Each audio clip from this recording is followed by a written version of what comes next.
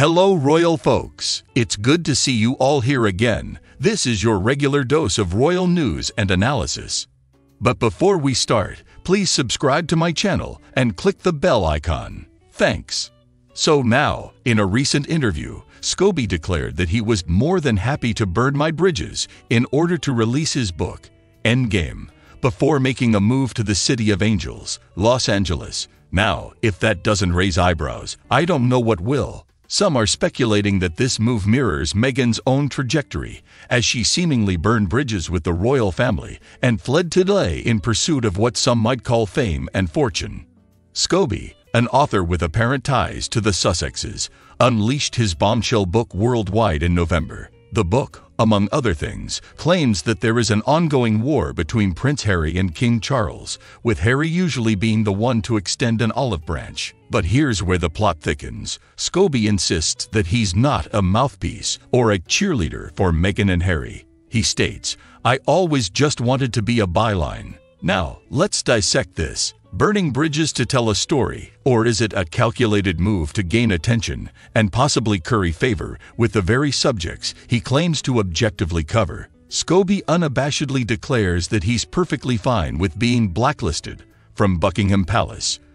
But is this an act of journalistic bravery, or is it a carefully orchestrated play to position himself as a central figure in the ongoing royal saga?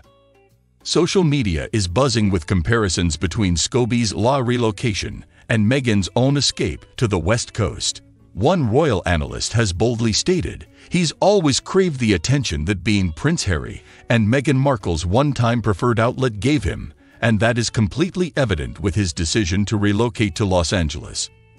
Now let's talk numbers. Scobie's book, touted as a royal exposé, experienced shockingly low sales. In its first week on the market, it only managed to sell a mere 6,448 copies in the UK.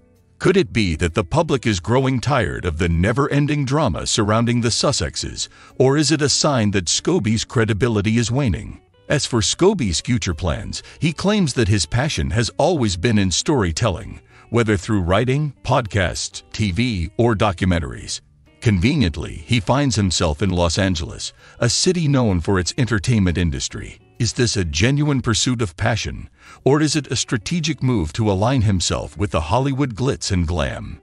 In conclusion, the Meghan-Harry Scobie triangle is becoming even more convoluted. Is Scobie truly an unbiased storyteller seeking the truth, or has he become another player in Meghan and Harry's carefully orchestrated game of narratives? Only time will tell, and we'll be here to dissect every twist and turn. So what do you think about this news, guys? Thank you for tuning in to today's discussion. As always, I encourage you to share your thoughts in the comments section below. Stay tuned for more updates on the intriguing world of royalty. Until then, thanks for watching. We'll see you again with some more fascinating news about the royal family. Thank you.